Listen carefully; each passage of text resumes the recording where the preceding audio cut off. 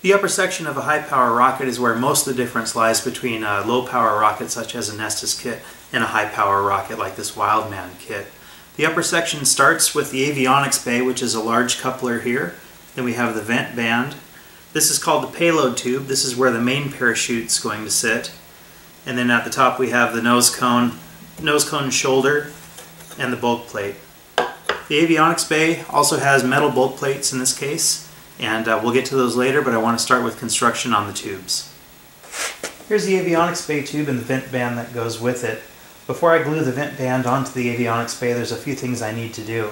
First step is I'm going to take some sandpaper and just lightly go over the edges on both sides of the tubes, and then I'll very, very lightly break the edges with a little bit of sandpaper so I don't cut myself on the fiberglass.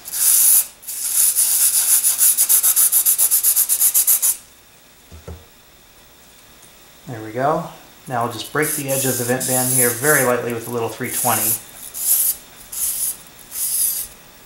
I don't want to make too big of a radius on the outside of the vent band because the idea is that the vent band will be flush with the booster tube and the payload tube. The idea here is just a very, very tiny radius to prevent me from cutting myself while handling the fiberglass. There we go, and I'll do the same with the avionics bay tube.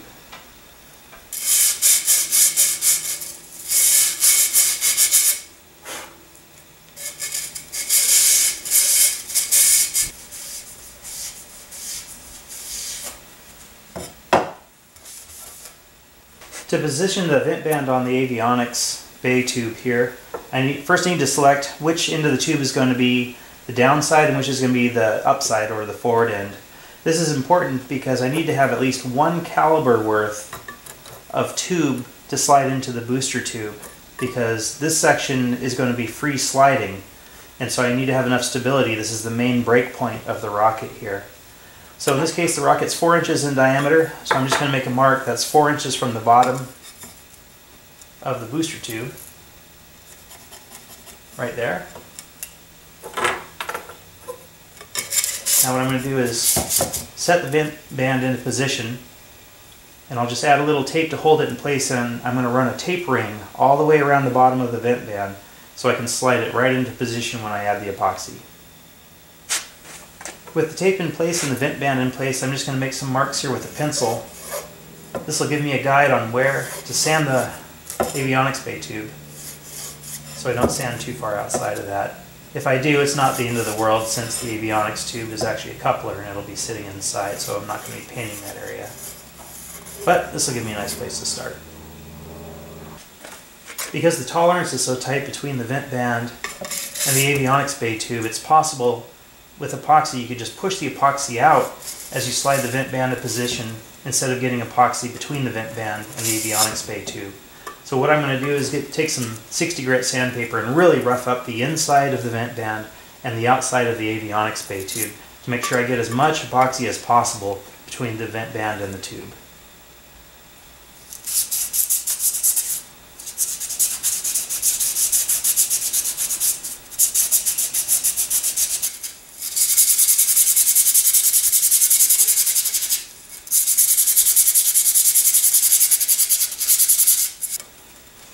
Alright, I've already sanded the vent band. I've just sanded the outside of the avionics bay. So I'm just taking a paper towel with some alcohol on it, clean up the fiberglass dust, and we'll be ready to glue the vent band into position. Now I had mentioned that the tolerances between the vent band and the avionics bay tube are pretty tight. So because of that, I'm going to use Bob Smith epoxy to glue the vent band onto the avionics bay tube. Bob Smith is a bit thinner than rock epoxy, and it'll be easier for it to wick in between the two tubes. So I'm going to mix them up and then set the mixed cup next to a heat lamp to help thin out the epoxy a little bit more, and then we'll glue on the vent band. With the Bob Smith epoxy mixed up, I'm just going to spread it nice and thin around the avionics bay tube. Try and get an even coverage out of this, although once I put the vent band on, I'll be twisting it around to spread out the epoxy as even as I can. Doesn't look like there's a whole lot of epoxy on here when I spread it out, But like I said, because the tolerances are so close, this will be plenty to get all the coverage I need onto the tubes.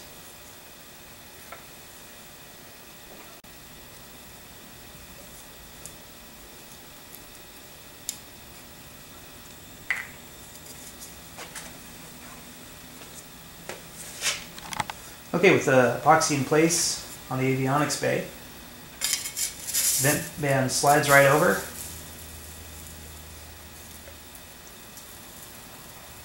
I'm just going to slide it right in position, right up against the masking tape. There we go. And you can see that some of the epoxy has stayed on the outside. So that's good. I'm just going to twist it as much as I can here before the epoxy sets, just to try and get a little more even coverage out of it.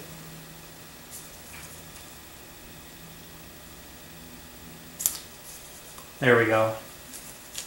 Nice and tight. I'll just let this sit here for a minute. And I'm going to clean up the excess epoxy with a paper towel and some rubbing alcohol.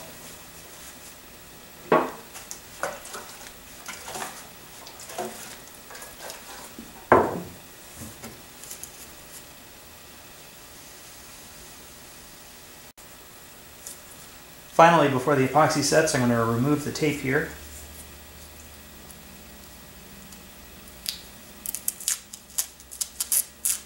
And then I'll clean up whatever epoxy remains. The avionics bay is held together with two bulk plates, one on each end, with 1/4-20 all thread running all the way through. On the 1/4-20 all thread will sit a sled, and that will hold my altimeters. So I need to drill the bulk plates, and there's 3 marks already given by Wildman, and that's to use a regular nut and a forged eye bolt that comes with the kit. What I'm going to do instead is use my personal preference, which is a 1/4-inch U-bolt, and on one of the ends I want to be able to close the avionics bay using a wing nut. Unfortunately, the holes given for me don't provide enough tolerance for the wing nut to fit inside the tube. So I'm going to have to mark some new holes and drill them, which is not a big deal.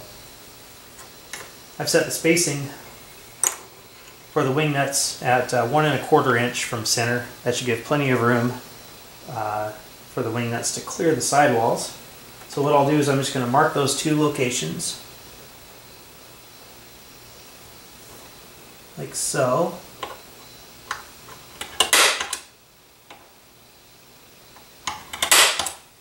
And I'll be able to drill those holes out, and those will be the new holes for the all thread. Planning ahead to set up my U-bolt, I could set the U-bolt at 90 degrees to the all thread, but then I'll have just a little space for my charge cans on the other side. So what I'll do is I'll angle the U-bolt holes 45 degrees, which will leave plenty of space for a charge can on each side on the other side of the bulk plates. So I'll set the spacing and do the same thing, mark the holes, and then drill them with my drill press.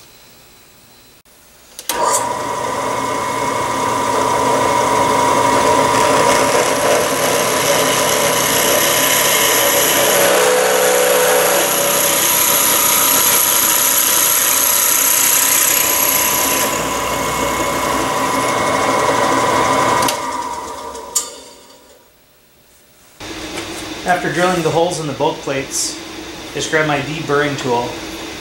Go around each of the holes a little bit just to take the sharp edges off.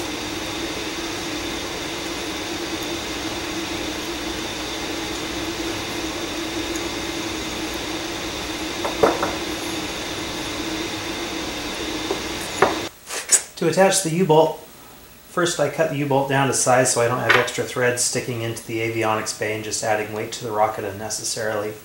I mixed up a little bit of JB Weld here, and I'm using this because this is going to be a permanent connection. Just add a little bit of JB Weld to the threads on the top of the U-bolt. And then we'll put the nuts into place.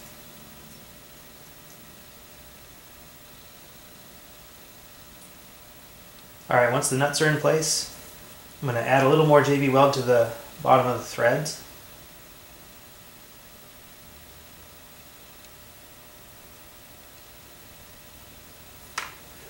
And we're going to stick the U-bolt through the holes.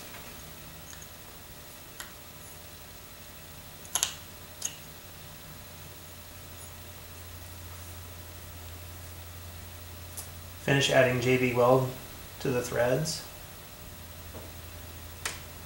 And then I'll put the bottom nuts on.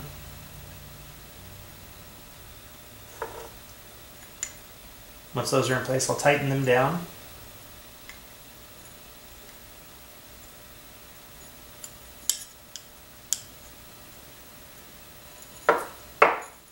And with the nuts tightened down, I'll just add the last little bit of JB weld right up here on the threads to help lock them into place. On the top side, I just want to wipe off any extra JB weld that I see. It's especially important to avoid any sharp edges because the JB weld dries hard, and if there's sharp edges, then it could dig into the recovery harness or into the wires for the electric match. So you don't want to short out, you don't want to lose your chance to ignite the charge for separation. To finish the bulk plates out for the avionics bay, I need to drill holes for the charge canisters, the terminal, and the wire pass-through. So I'm going to do 2 sets on each bulk plate since I'm running 2 altimeters, and each bulk plate needs 2 sets of charges, one on the top for the main and one on the bottom for the drogue. So I'm going to get to work drilling the holes and mounting the charge canister and the terminal. This hole here is for the wire pass-through. The terminal is where the wires from the altimeter go into, and then on the other side is where the electric match wires go into. And of course the charge canister is where I put the black powder for the ejection charge. So I've got my holes drilled in the bulk plate. I've got my charge canister, my terminal, and the pass-through hole right there for the wires. Now with the pass-through hole, I'm not sure if you can see in the camera, but I deburred it far enough down to actually make a little bit of a countersink, and that'll help prevent chafing any of the wires that are passing through here. So all I need to do is do this again on the other side of this bulk plate, and then do the other bulk plate, and that should take care of the avionics bay for now. I still need to make a sled for the electronics and mount the electronics inside the avionics bay, but I'm going to cover that in a later video just on the electronics. I've added the recovery hardware attachment to the nose cone bulk plate here. There's a couple different ways to attach the bulk plate into the nose cone. As you can see, the coupler for the nose cone needs to be glued into the nose cone. And what I could do is glue the bulk plate into the coupler like that, and then run a fillet of epoxy on each side. What I prefer to do when setting up a rocket like this is cut my own centering ring that's going to go above the coupler. That way you have the strength of the glue of the centering ring in the nose cone as well as the coupler holding that centering ring in place, and then the bulk plate is actually screwed onto the coupler. Screwed into the centering ring. What this allows me to do is it allows me to take the bulk plate and remove it and have access into the nose cone in case I want to add nose weight or add electronics into the nose cone. I have that option to remove the bulk plate there. So that's what I'm going to do. I've come up with a measurement for the outside diameter of the coupler. It's 99 millimeters across, and I've set up my fly cutter. So I'm going to start by cutting the outside diameter, and then I'll adjust the fly cutter to cut the inside diameter, which I figure to be about 60 millimeters. This will give me enough room to install my T-nuts on the centering ring here.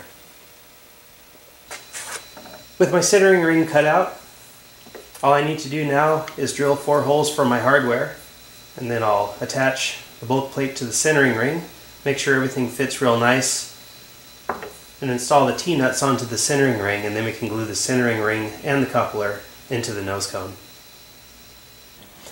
Okay, after some cutting and drilling, I have my centering ring now, and the bulk plate is drilled for the bolts. So you can see that the centering ring is going to go inside the nose cone, and I'll be able to screw the bulk plate into position using my bolts.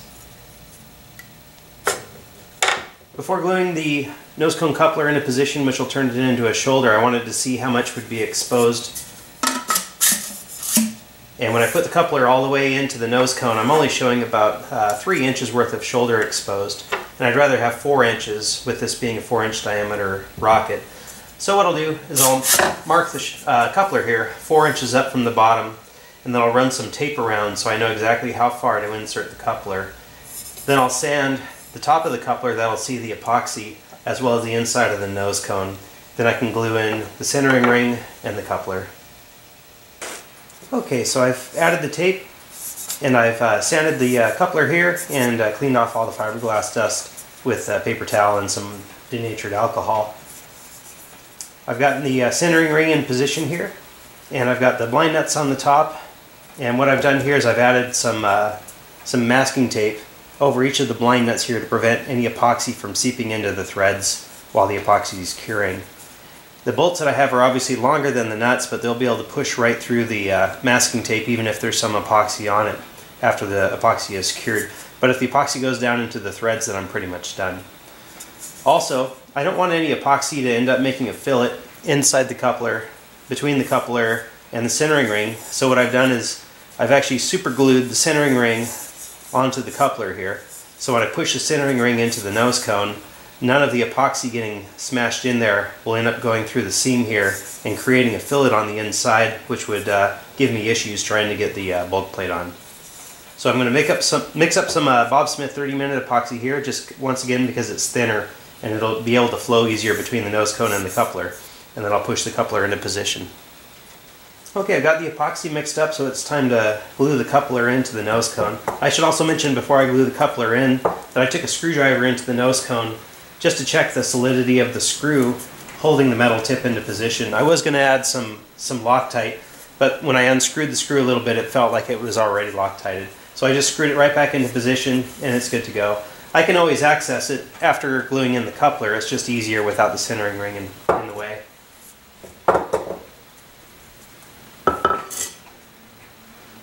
So it shouldn't take a whole lot of epoxy, but I want to try and get it evenly spread around the base of the nose cone. And remember, once again, I'm going to put it inside the nose cone and not onto the coupler.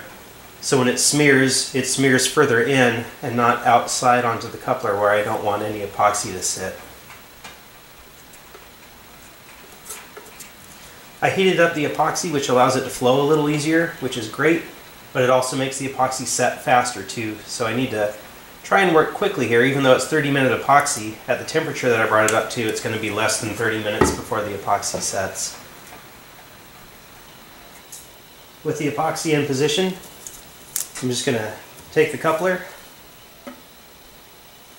and insert it into the nose cone here.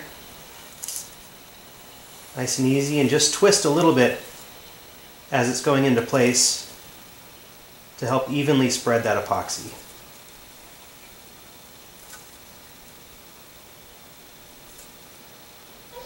So I'm going to let that sit for a little bit, then I'll remove the tape down here. Looks like I got just a little bit of epoxy on my gloves, which ended up here on the nose cone. Not sure if you can see it there. So I'll just grab a paper towel and some alcohol and wipe that clean. After the epoxy cured in the centering ring inside the nose cone here, I'm just going to add the screws to the bulk plate. I'll throw some thread locker on them. They also have a split washer and a regular washer to help distribute the load and keep the screws nice and tight against the threads. I'm not anticipating having to put any nose weight in the nose cone here just because the rocket's so long it should be plenty stable, but I can always remove the bulk plate if I need to add nose weight. So I'll just screw the bulk plate into position and the nose cone should be pretty much ready for paint prep. The only thing I'll need to do other than get it ready for paint is just drill the holes for the shear pins. And that's pretty much it for the nose cone. To finish the payload section and upper section of the rocket, I need to drill 4 sets of holes. There's going to be a set of holes up at the top where the nose cone is. Those will be the shear pins for the nose cone. Then I need to drill a set of holes here between the avionics bay and the payload tube, and those will be my rivet holes. I'm going to use bolts, but they're basically permanently installed for the flight. They're not designed to shear. Then I need to drill a set of vent holes in the vent band for the altimeters to function inside. And finally 2 more holes between the avionics bay and the main body tube. And those will be the shear pins for the drogue chute. What I've done to get started here is I've run a straight line up the payload tube here, just so all my holes will line up nicely. And I taped together a couple pieces of paper here, wrapped them around, and drew a mark right where the paper meets here.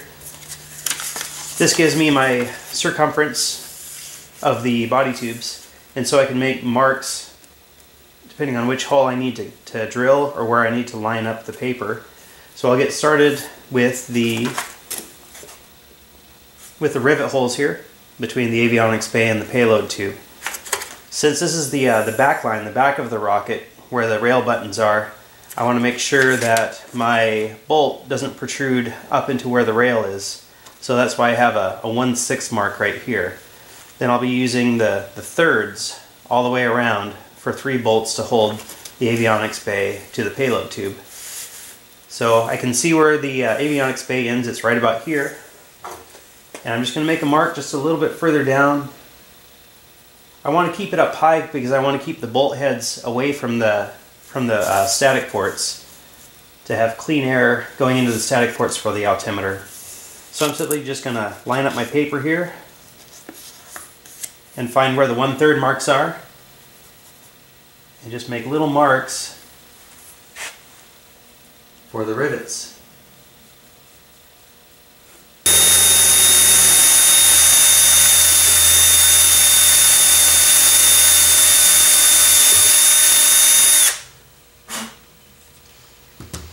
I've just drilled the 3rd hole between the payload bay and the avionics tube. So right now I'm just taking my my bolts and I'm just threading them right into the fiberglass. This is just to hold the 2 sections together for now. When I'm done drilling holes here, I'm going to come back and enlarge the holes just a little bit, and I'm going to install these blind nuts on the inside of the avionics bay.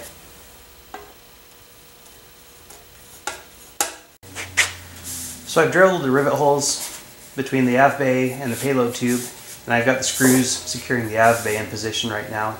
I've also drilled the vent holes on the vent band for the av bay, and to get the right size I just checked the instructions for my altimeter and they recommended 3/16 inch holes, so 3 of those around the perimeter of the vent band. I've also drilled a little vent hole inside the payload tube so that excess pressure doesn't build while the rocket is ascending. So the last set of holes to drill will be 2 shear pins for the nose cone. I've decided to go with 2 instead of 3 because I'm using 2 on other rockets with about the same weight nose cone. It seems to be working pretty well.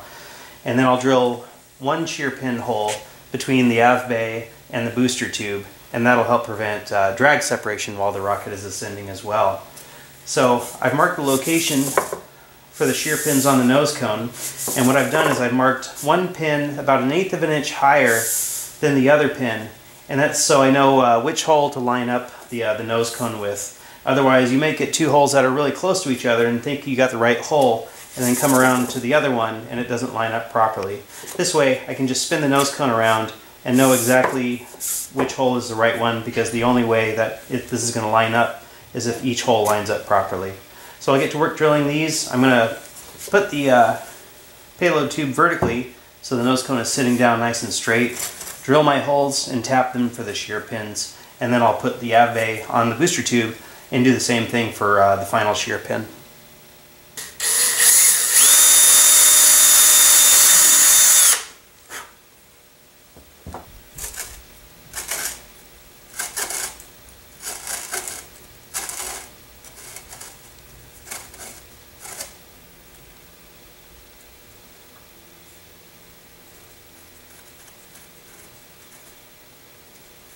I've got 2 shear pins installed. Each shear pin is a number 2 nylon screw. It takes about 30 pounds of force to shear the screw, so that nose cone is going to stay on nice and tight until the actual ejection charge separates the nose cone from the payload tube. I'm going to start with 1 shear pin between the upper section and the booster tube, and we'll see how the ejection tests go, and if needed I'll add a 2nd shear pin. But I think 1 shear pin should do the job pretty well in this rocket. So I'll just drill the 1 and tap it, and that should be it for drilling holes in the rocket for now.